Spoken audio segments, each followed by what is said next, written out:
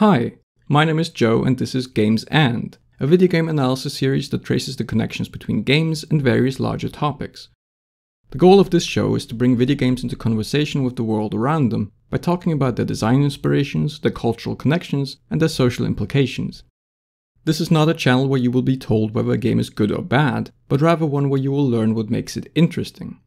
This could be anything from a well-executed mechanic to a flawed but noteworthy narrative choice or an unexplored connection to art history. To give you a taste, over the last 2 years I've talked about how Kingdom uses player attention as a resource, how Overwatch layers its environmental design with elements from various parts of history, how the design priorities of competitive games might contribute to toxic player behavior, how TV procedurals can help us understand player progression, and how The Long Dark encourages players to let their minds wander. Those are only a few of the ideas that are floating around in my head and various unfinished scripts.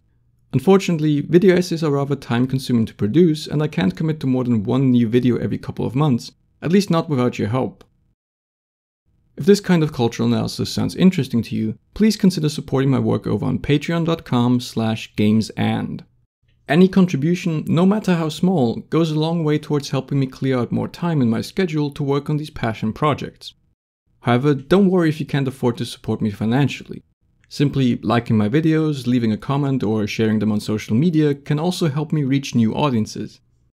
If you do decide to sign up, you'll get access to the occasional written essay, behind-the-scenes updates, and a chance to pick my brain on various topics by submitting questions to a monthly QA podcast. And, of course, you'll earn yourself a place in my heart forever and always.